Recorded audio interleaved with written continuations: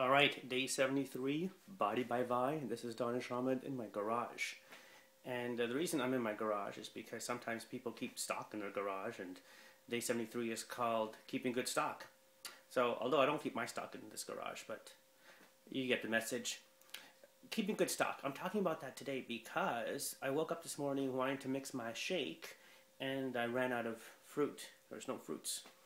And I tried mixing it with like other stuff like tomatoes and celery and peanut butter, and it was like nasty. No. Couldn't eat it, drink it, couldn't even smell it.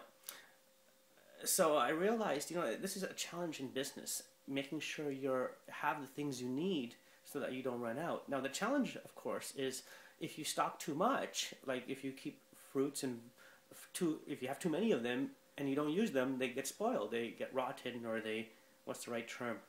They got a date, they become nasty, you can't use them. So if you have to be good at timing, getting the right amount for the right time so it doesn't run out but you don't have overflow, like business inventory. Sometimes for example, in business, we want to make sure we have the tools we need. Like in network marketing, you want to make sure you have the books and the magazines. But if you get too many and then they update, then you're like, oh man, all that inventory is wasted. So you always have to balance it out. Robert Kiyosaki, for example, says that in business there's only two problems. There's either you make too much money too fast, or you make too little money too slow.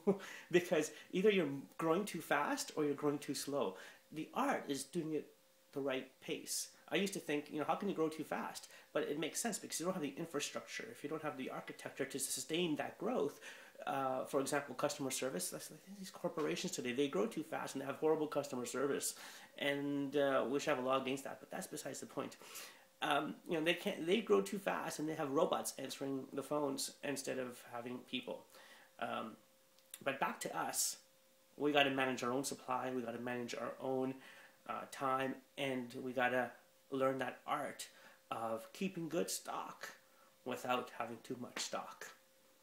This is day 73, Body by Vi, Danish Ahmed.